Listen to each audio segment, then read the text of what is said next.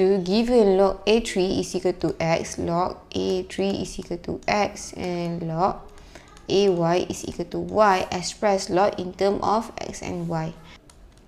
Log A 45 divided by A cube.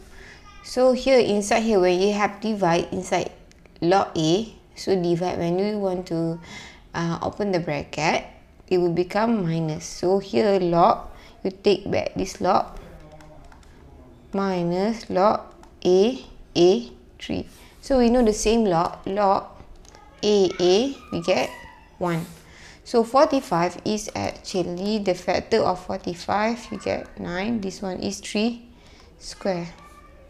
Okay, so here would be log A 45 is 5 times 3 square minus, okay, log AA 3 you can bring front, you get log 3 log AA, where log AA is equal to 1.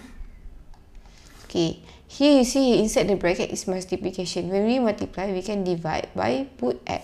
So it will be log A5 plus log A3 square minus 3, 1.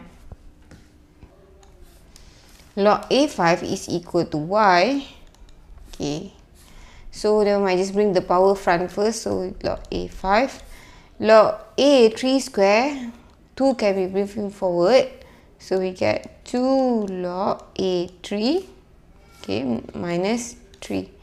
Log A5 is equal to y plus 2 log A3 is equal to x minus 3. So in terms of x and y is y plus 2x minus 3, or you can also write 2x plus y minus 3. Is basically the same thing. You can rearrange y, 2x and negative 3.